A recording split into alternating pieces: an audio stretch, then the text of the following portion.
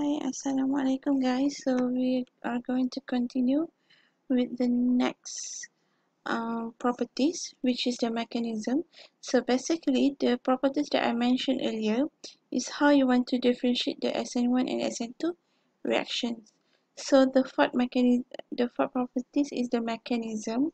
So basically, the SN2 is a one-step mechanism. That's why it is also known as a fast reactions, while for SN1 is a two-step mechanism. So it's also known as a slow reactions. Okay.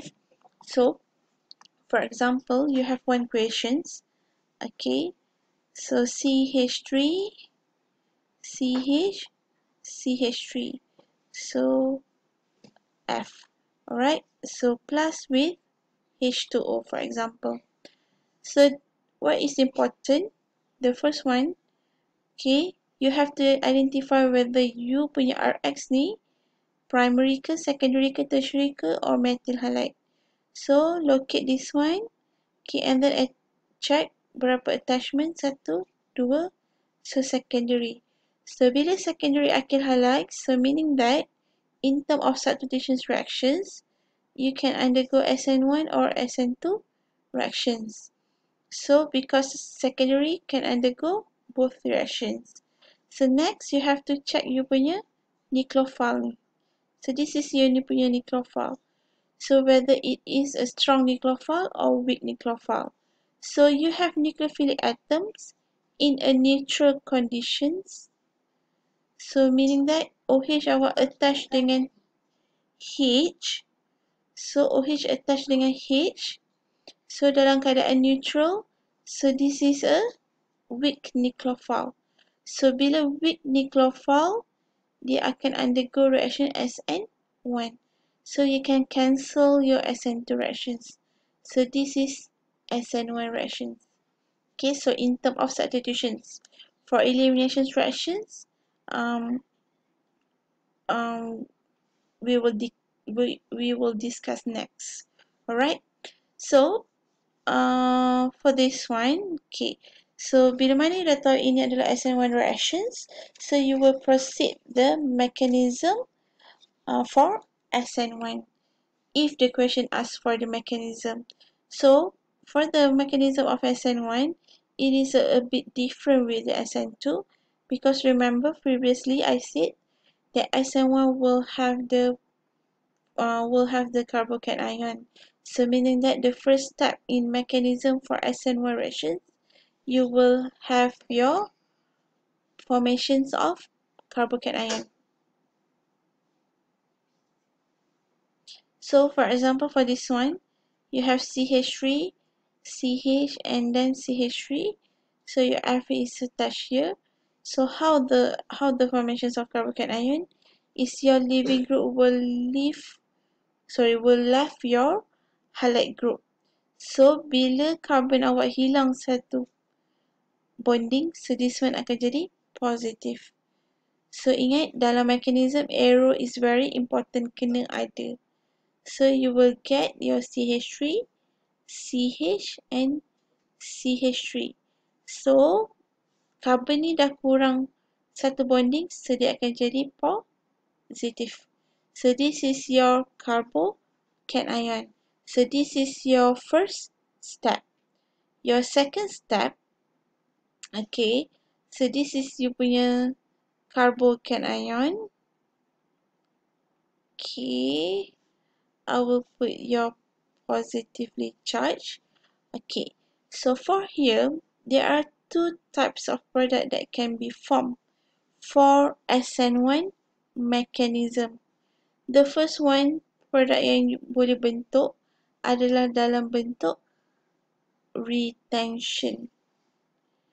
So the second one dalam bentuk inversion. So you akan dapat dua jenis produk. So apa itu retentions and inversions? So retentions, okay, bermaksud formations of product pada location yang sama, same. Okay, inversions, so invert maksud dia different locations. So Apa maksud same dengan difference? So same locations adalah same locations pada you punya X group. So your X group located at below. So meaning that you punya nucleophile, okay, saya tukar color. So you punya nucleophile tadi adalah H2O. Sorry. Sorry. Okay, ini adalah awak punya nucleophile H2O. So kalau you buat mechanism H2O attack from the same location with your F, iaitu di bawah. Okay, attack sini.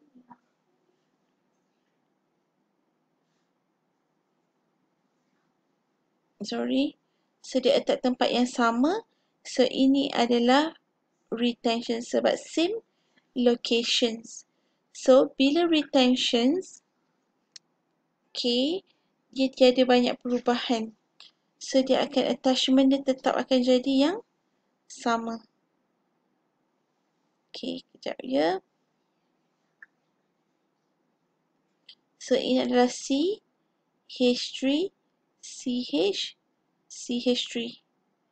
So F awak akan digantikan dengan H2O. So ingat, you attack as H2O, so you will attach as H2O. So O extra bonding positively charged. Okay. So ingat attack dekat bawah, so attach pun mesti di bawah. Alright. So retention same locations dengan you punya living group. Okay. Next. Okay, the first one adalah formations of carbocation. Second step adalah attack of nucleophile. So ada dua cara, sama ada attack same locations dengan you punya X group ataupun attack dengan different locations. So saya tunjuk dulu yang the same locations.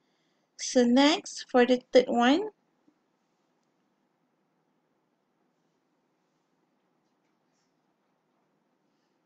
okay, what will happen? So this is your CH3, CH and then CH3. So attachment dengan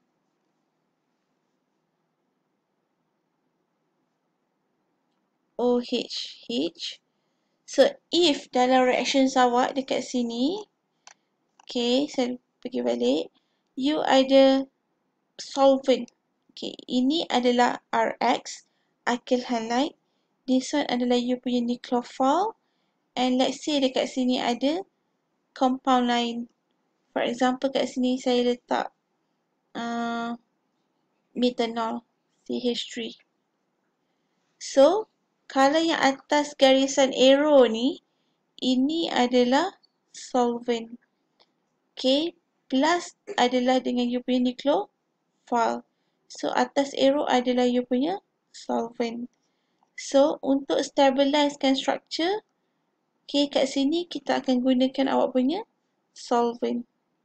Tapi jika tiada solvent, dekat sini untuk stabilization akan guna awak punya nucleophile semula. Okay, so example kat sini kita ada solvent CH3 tadi, CH3OH. So yang ini letak attack pada H. So kalau you tak faham step ni, you refer balik on how substitution product is produced. Yang ada positively charged, okay, yang ada neutral product with proton transfer, okay, neutral product without proton transfer. Check the previous lecture. Already discussed this one on how you want to produce your products. So, solvent awak akan attack hydrogens. So, dia akan pulangkan balik bonding ni kepada nucleophilic atom. So, bila dia pulangkan, you akan dapat balik you punya structure. So, CH3, CH, CH3. So, dekat sini tadi, awak punya methanol dah ambil hidrogen, so hidrogen dah hilang. So sekarang dia tinggal OH sahaja. So this is you punya SN1 products for the first step. Okay, so attachment of new products, locations dia adalah pada location yang sama dengan awak punya living group. So kita panggil dia sebagai SN1 retentions product. Ini retentions. Okay, retentions and inversions, it becomes important bila berkaitan dengan mechanism. Tapi kalau you just nak draw you punya product macam biasa, if the question doesn't ask about inversions and retentions, you just boleh omit je part tu. Okay. Next I will show you on the inversions products. So previously, kalau you punya structure ni, F dia dekat sini, you punya nucleophile attack pada location yang sama dekat F yang berada di bawah, kita akan dapat retentions products. So meaning that untuk inversions, bila dia attack pada locations yang berlainan. Okay, berapa dia punya lain tu adalah inversions mesti 180 degree away from your living group. So meaning that kalau living group awak berada di sini, okay, bawah ni, so untuk inversions product kat sini awak punya living group, so dia akan attack daripada atas. Okay, that one untuk inversions. Kalau retention, attack tempat yang sama dengan living group. Okay, so the H2O,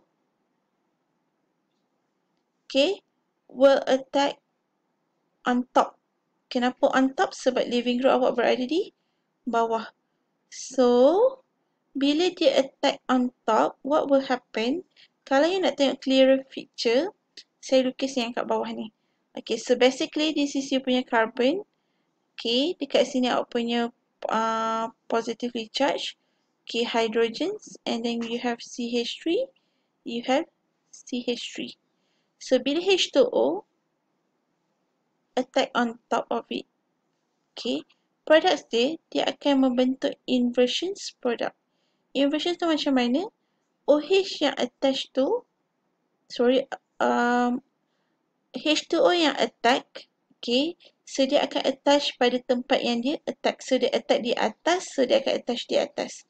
So tetapi yang lain ni, you punya CH3, hydrogen, CH3 ni, dia akan away. Maksudnya dia akan lari, okay, daripada dia punya original structure. So, originally, these three groups, CH3, hydrogen, and CH3, is located on top of your carbon. But right now, bila dia attack, okay, as inversions, which is 180 degree from your living group, okay, so living group dekat bawah tadi, so sekarang dia attack daripada atas, so dia akan menghasilkan inversions products. So apa itu inversions products? You kena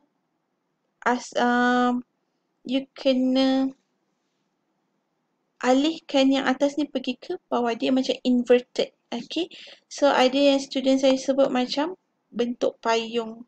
Okay, payung yang terbalik itu. Okay, dia terbuka macam ni. Okay, tapi is almost like macam you punya mirror image. Okay, kalau you comparekan ini dengan ini, dia lebih kurang macam mirror image. So this one, dia dapat structure dalam bentuk retentions. You akan continue balik dengan step number 3, proses yang sama. So CH3, okay, so saya contoh kat sini je. So same step, CH3 OH akan ambil hydrogens. So bonding ni akan dipulangkan balik dekat OH yang ada positif ni. So saya lukis di bawah ni. So produk dia you akan dapat COH, KH, CH3 dan juga CH3. Terbalik dengan original structure yang mana you punya C hydrogen dengan ni berada di atas. Okay, so itu untuk mechanism.